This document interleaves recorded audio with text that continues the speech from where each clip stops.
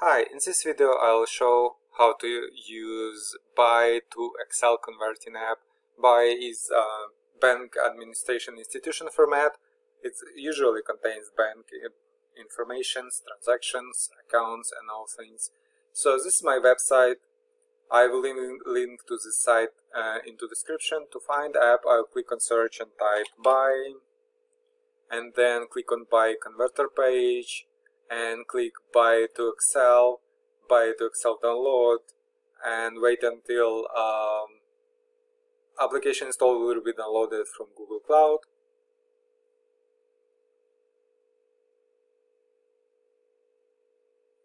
And then click on downloaded archive, double click on MSI inside archive, click on more info on the screen.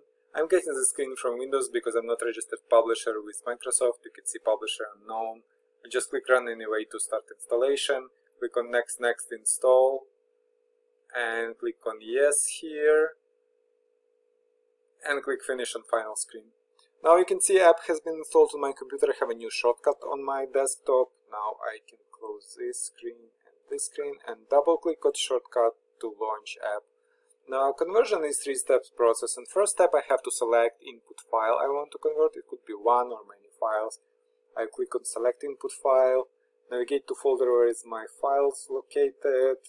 I'll just select one file and click on it, or I can click select, click on file, click on open, and then click on next step. There are no conversion options yet. If you're thinking of any conversions or any specific options that can tweak conversion process, let me know. I will add them for next versions. Right now I'll just click on next step, and on final screen I'll click on run to start conversion.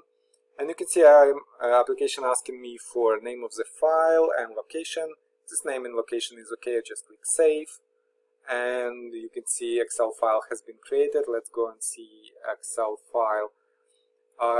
There is this Excel file we created. I'll double click on it. I don't have Excel on this computer.